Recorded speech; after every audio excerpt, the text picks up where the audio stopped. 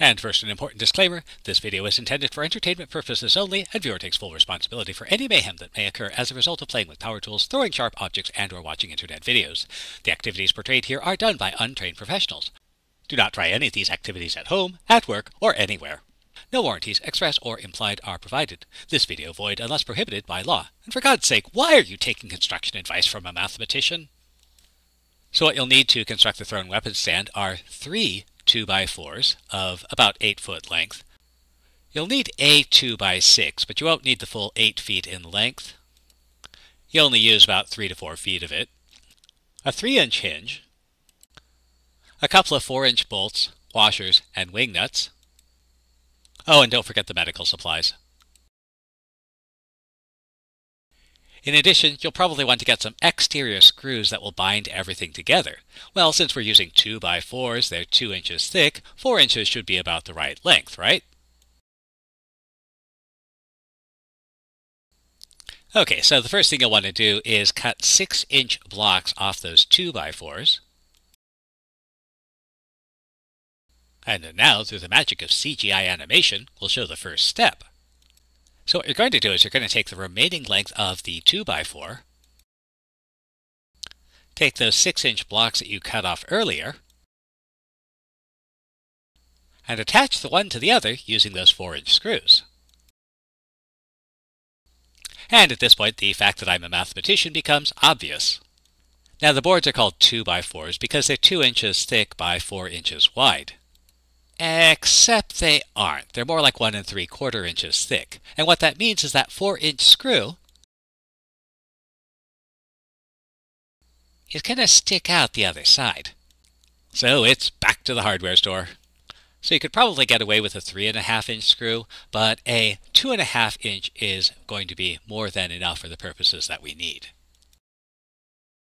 Okay, so let's try that again. Again, through the magic of CGI animation, we'll show what happens. You're going to take the remaining length of that 2x4, you're going to take the 6-inch block, and you're going to screw the two pieces together. And this forms one of the legs. And you'll do that to the other 2x4, and this gives 2 of the legs of the thrown weapon stand. And I'm still waiting for Pixar to make their offer.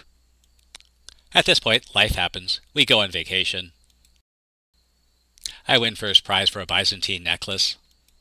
And it's a couple weeks before I get back to the Target stand. And now what we want to do is we want to attach the 2 legs together using that hinge.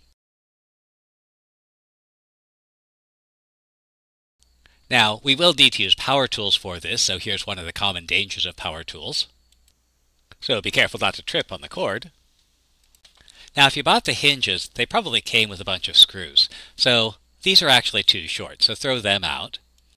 What you'll actually want are some of those longer screws, the 3.5-inch or even the 4-inch screws that we couldn't use. Those are good. And a lot of people like using these star drive screws because they are less likely to strip as you're trying to put them in.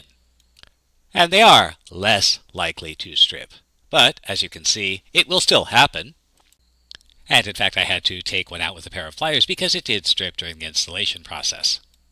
Pause for a visit by the neighbor's cat. And your final assembly of the legs will look something like this. So the next step is going to be attaching the support arms. So lay the stand down flat. So here we have the stand down flat and we have a target round for comparison. Now remember the 2x6 that we had, we're going to cut a couple of short lengths off of that, about 9 inches or so.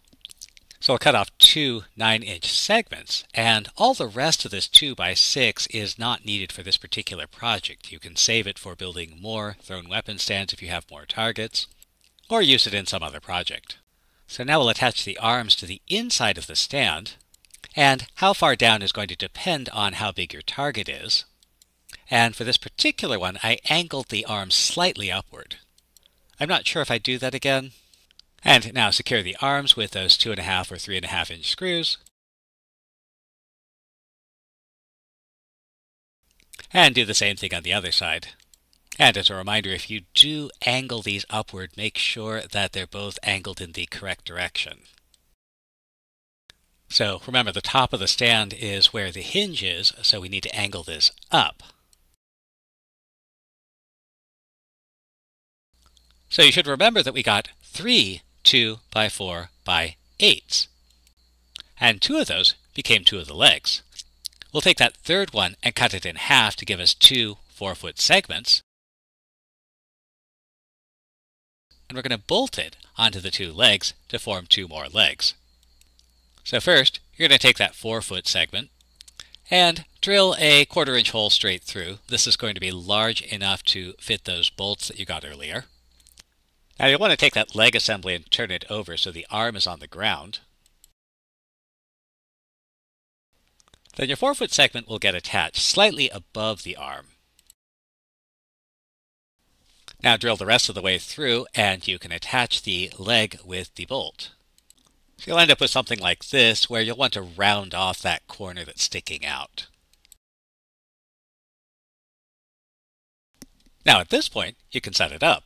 The target round is going to rest on the arms, and we'll take a little walk around to see what the entire thing looks like.